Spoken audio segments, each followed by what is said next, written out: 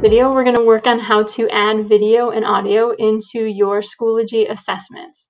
So there's a couple of different ways you can do this. The first one is if you have a video or audio clip that you want them to look at and then ask multiple questions about it, we can go to the Add Video. In this box, if you click on it, it'll bring up this kind of title bar. We're going to go to this button right here, which is Tools.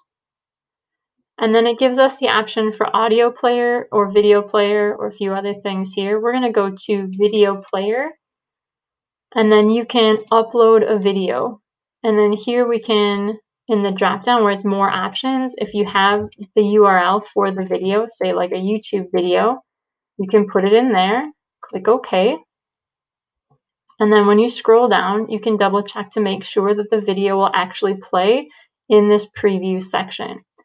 If you have a video in your Google Drive, when you click on Upload Video, you can click on this box and it'll bring up your kind of files. So if you've downloaded it, you can add it in there. Or you can put the URL of your video from your Google Drive into that box as well. Okay. You can also record your own video. So when you click on this box, it will ask you to begin recording.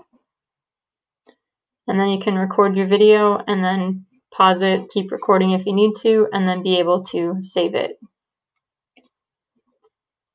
Okay, same with audio.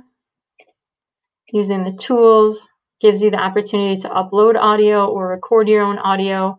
And it gives you an opportunity to kind of adjust how you want that player to show up.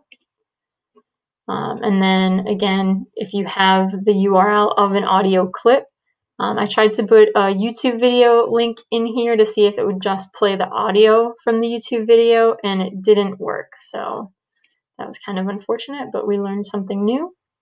And then that would show up in the assessment, and then you could follow it up with a series of questions. If you want the video or audio clip to be embedded straight in the question, you can pick your question type. And then the tools option also shows up here. So you can add your audio or your video to the question itself, right? Same way. Hopefully this answers any questions you have about adding audio and video clips into questions or into assessments on Schoology. If you need any help, please don't hesitate to reach out.